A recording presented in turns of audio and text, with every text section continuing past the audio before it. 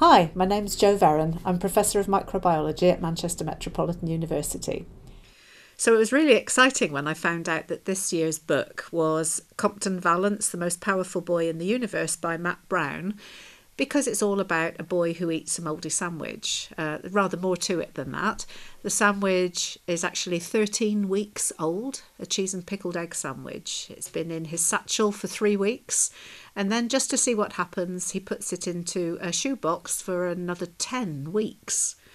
And then him and his friend, bizarrely, taste it. And it turns out that it's a magic time travelling sandwich. And I thought, oh, I wonder what would happen if we incubated a sandwich in our microbiology labs for 13 weeks and see what happens. So we did an experiment. When I read the book, I couldn't really imagine what would happen to a cheese and pickled egg sandwich. I couldn't even conceive of a cheese and pickled egg sandwich to eat, to be honest. So I made another sandwich. You could call it a control experiment, really, which was just a cheese sandwich. I was going to make a cheese and pickle sandwich, but I thought, no, that was just another complication.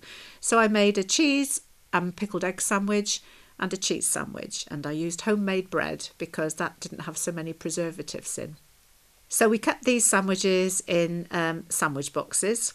We had to keep them moist because obviously you wouldn't eat a dried out sandwich. So we did have to have some cotton wool or tissue paper in the sandwich boxes and keep them moist over the time. We just left them on the bench at room temperature in the lab. What was really interesting was actually the cheese sandwich started to go mouldy before the cheese and pickled egg sandwich did. And the reason for this was because of all the vinegar that was still saturating the pickled egg was actually inhibiting the growth of the moulds in the sandwich.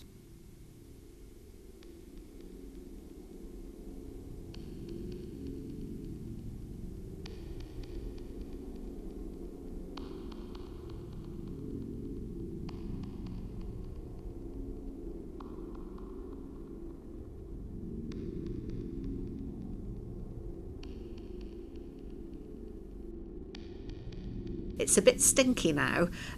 It hasn't got any worms in it, but it definitely is green. And I think some of the pictures in the book, there's very much a green sandwich with worms, and there's fumes coming out of it. Well, there's definitely fumes. It's definitely green, but there aren't any worms there that we've noticed.